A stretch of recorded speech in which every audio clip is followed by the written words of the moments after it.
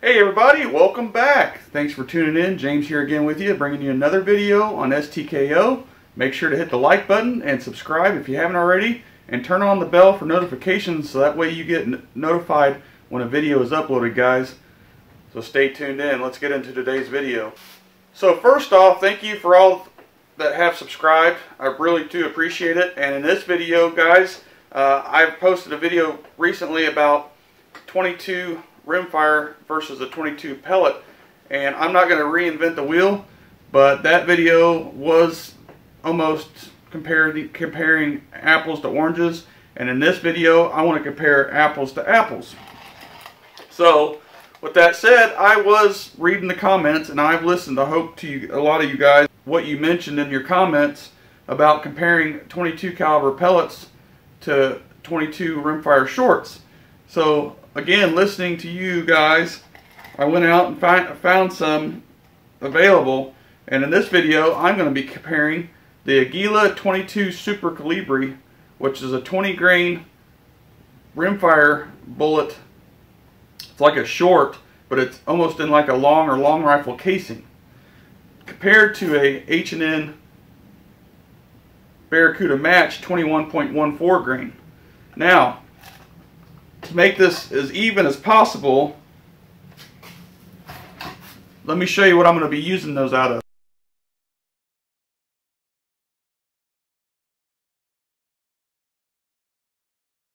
So the H&N Barracuda Match 21.14 grain will be shot through the Crosman Fury nitro piston, and those are going at the muzzle 18 foot-pounds of muzzle energy, about 615 feet per second at the muzzle. But that's not the point of this video, as you already know. The Aguila Super Calibri is going to be shot through this AR-22 upper 16-inch barrel, and they are at the muzzle going 580 feet per second with a muzzle energy of 15 foot-pounds. But again, in this video, I'm going to be testing at 25 yards, guys. So I picked some random targets like I did in the last video comparing the apples to oranges, but I hope, again, in this video I'm comparing more apples to apples, and you'll see why. So let me start off by getting the targets set up with the chronograph, and let's get to it, guys.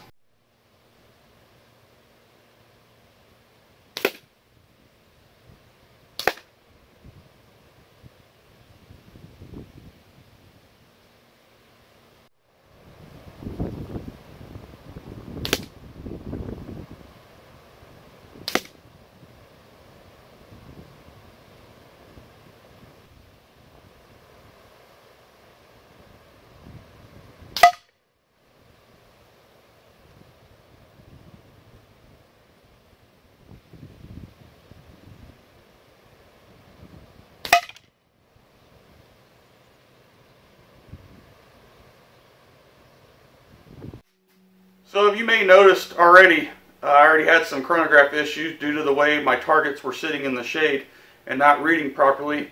So I did get some readings, and I tell you what, guys, as you've seen, the targets, the pellet and the bullet were neck and neck on impact. Now, the actual pellet had more muzzle energy than the bullet did, the 22 rimfire bullet, but on impact they were equal as possible. And as you've seen that, I got some readings, and they both printed out the same exact feet per second, exact to the number, 525 feet per second. So not much to go about on the bottles. They both did what they were supposed to do, went through, no big deal. Both sides of the bottle went through completely, passed through. Now here is the paper plates. This is a stack of 60 paper plates, and they did not go all the way through. But I'm going to tear this open because I took a couple shots of each at these paper plates. And the reason being is, for one, to get on the paper plates at 25 yards. And number two, to get some good chronograph readings. So, as you see there, that was my first 22 rimfire bullet. There's my second one, and here's my two pellets. So, let's see how far we went down here, and I'll count them out real quick. So there was 60 paper plates total. There's 6, 10.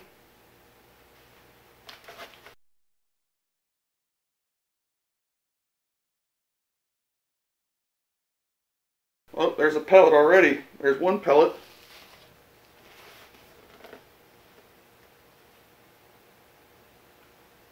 So 15 paper plates in, I've already found a pellet. And I shot 2 of them at it just to get a chronograph reading. So they did not go that far, actually. There's 6 plates. So that's 21 plates already at penetration here. Oh, there it is. There's the other pellet, and here's the bullet, guys.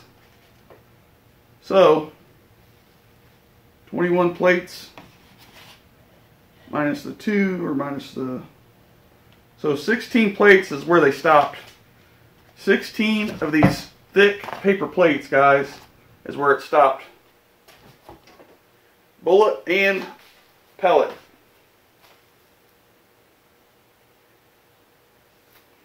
And on impact, they're the same exact energy. 20 grain bullet, 21.14 grain pellet, guys.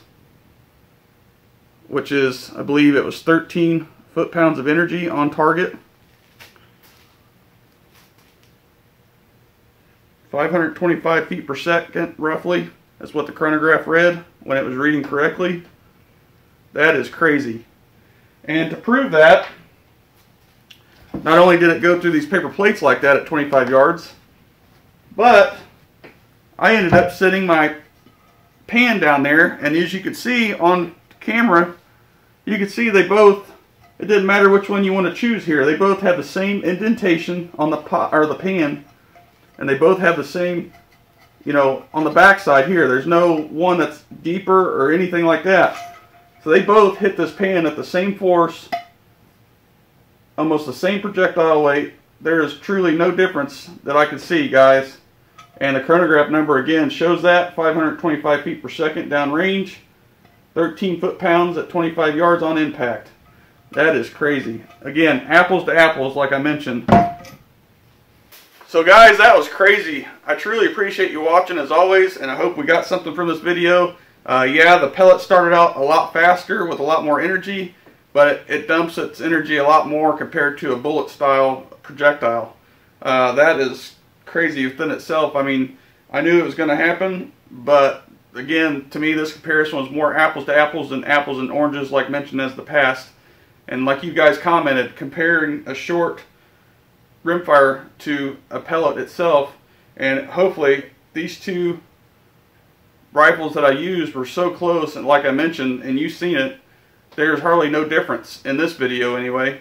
So again guys, I appreciate you watching. We'll catch you on the next one.